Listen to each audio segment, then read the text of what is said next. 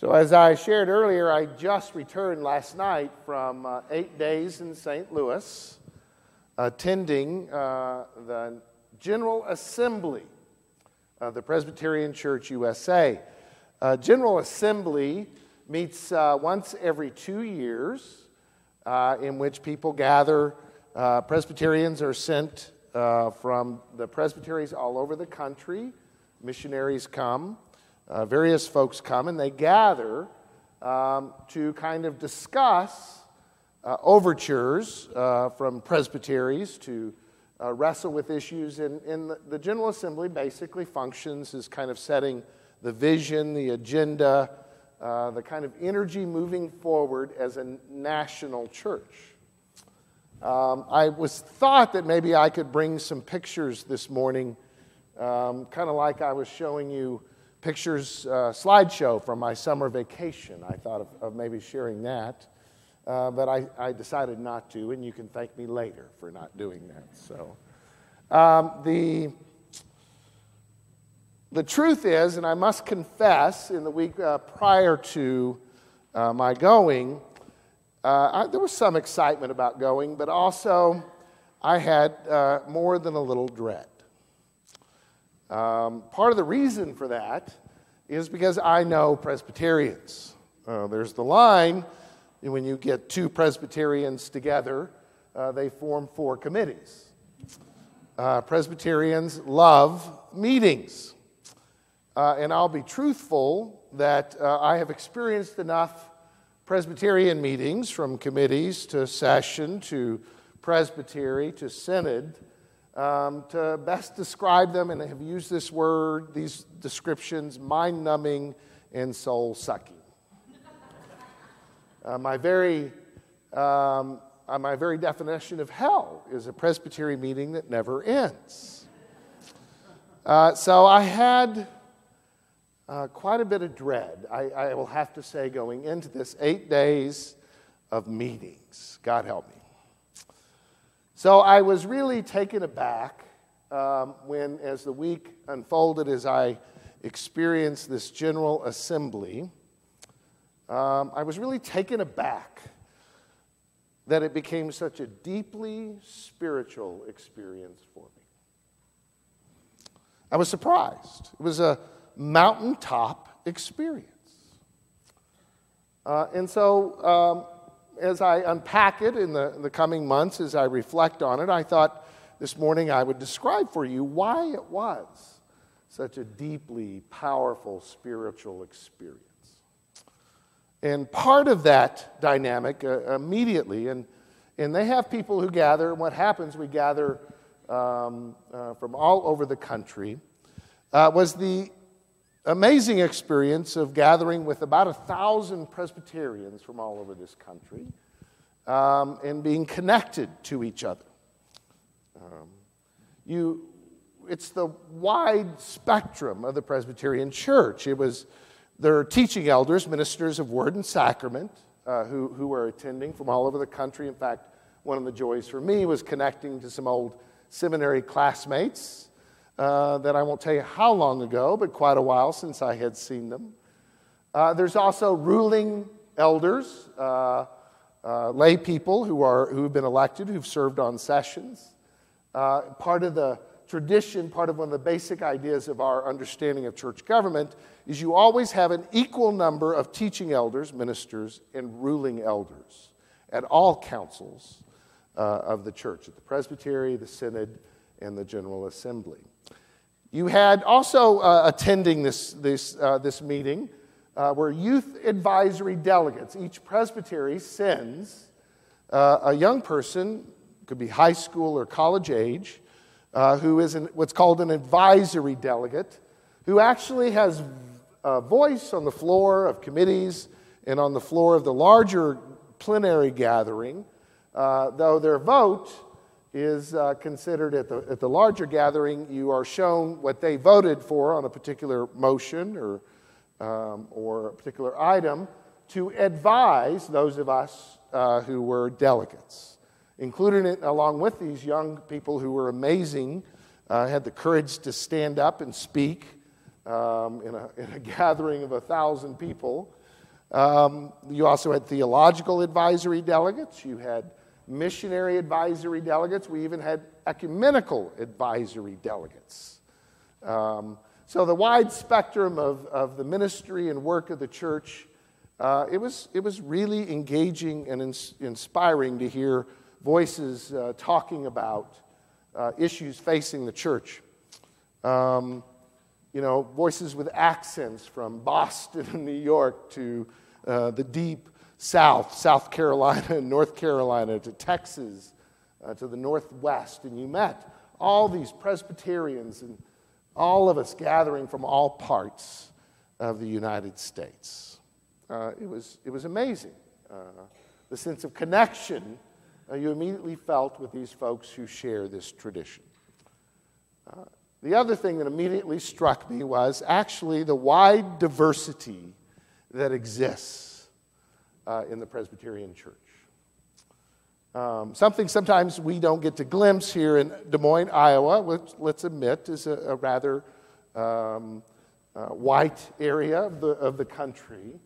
But the sense in which there were African Americans and persons of Hispanic descent and Asians and Koreans and the wide spectrum. In fact, one of the interesting things about our General Assembly, about our national structure, is that our stated clerk is an African American pastor by the name of J. Herbert Nelson.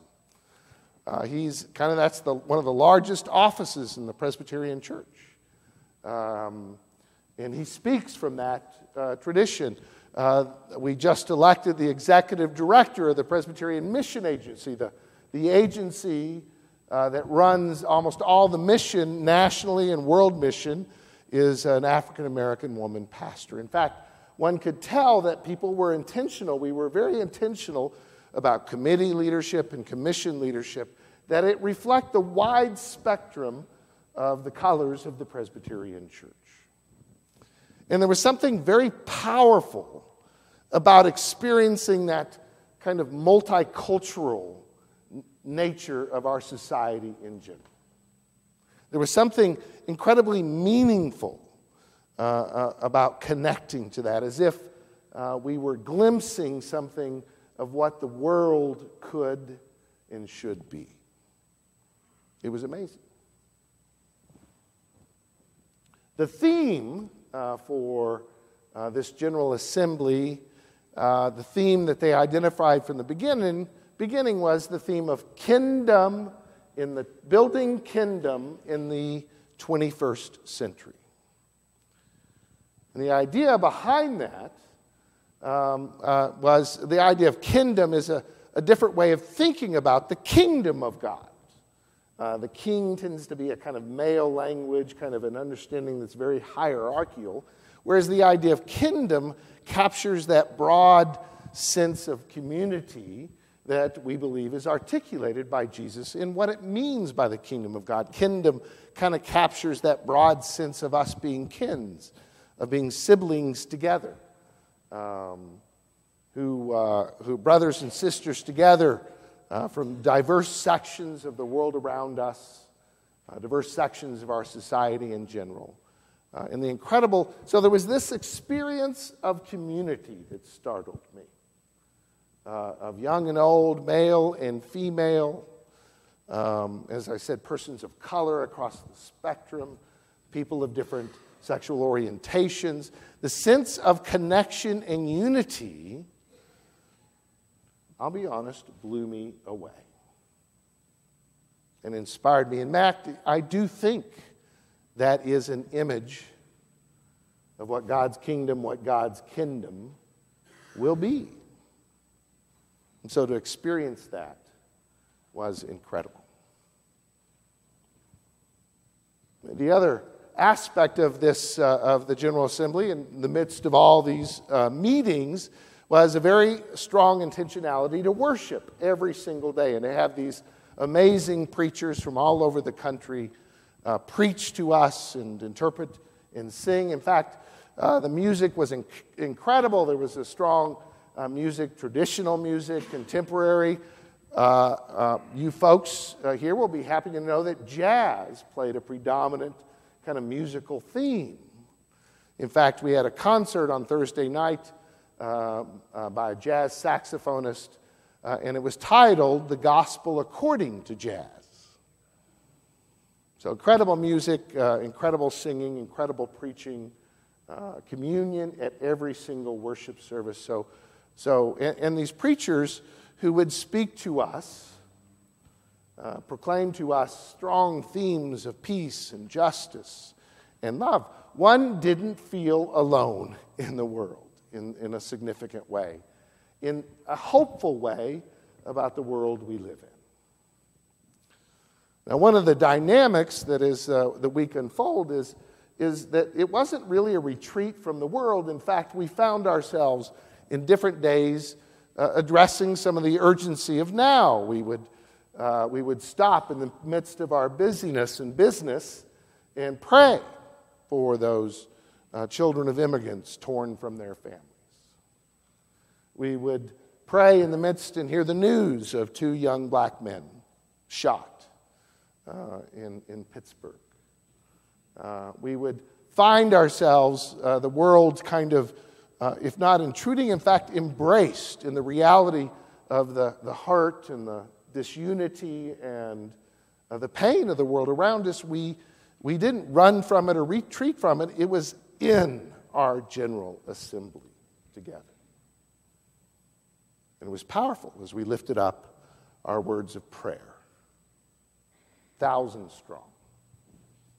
In fact, it wasn't just words of prayer. One of the events that happened at this General Assembly is that on Tuesday, over 500 of us marched in the streets from the Assembly Hall to the jailhouse at St. Louis, Missouri. And you've not seen anything until you see 500 Presbyterians marching in the street. And the reason was we presented to local activists in the community some money we had raised at our offering at the first worship, which was about $50,000. And we went to the jail to present to local activists who are working to help poor people who are in jail simply because they cannot afford cash bail. That one of the things we wanted to witness to is people shouldn't be in jail simply for weeks without trial simply because they cannot afford to pay bail. And so we witnessed and lived out as a community the truth that Presbyterians, that we as followers of Jesus stand with them. That was amazing to experience. Amazing. It was a glimpse of the kingdom of God.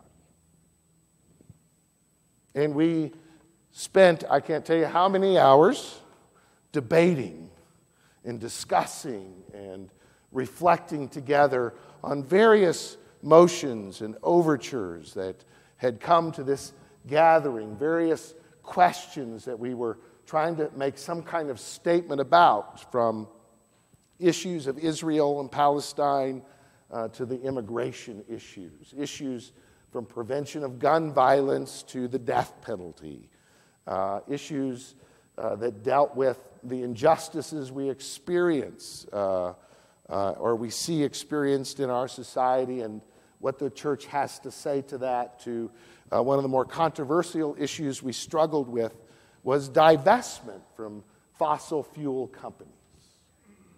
Whether we stay engaged in conversation with those companies or whether we divest, and a better testament or a better witness might be to step back from that. And this assembly really wrestled with that question and decided we're going to stay invested at least 2 more years. And there was something powerful about this diverse group of people from all over this country, something amazing about us actually wrestling with and discussing, and one might say even fighting over, how do we solve these problems? And there's something amazing about that, in particular in our society today, that doesn't believe we can invest in and talk about and wrestle and disagree and find a way forward. It's as diverse a group as you could imagine, young and old, male and female, people of all races. And we came together and we trusted each other and we engaged in meaningful yearning for a different kind of world. So one of the things that struck me from this text, is the line, God's dwelling place is now among the people.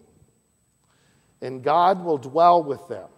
They will be God's people, and God will be with them and be their God.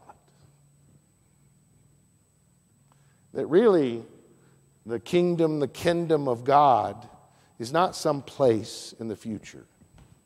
It's not some location somewhere else. That really, the kingdom of God is among the people.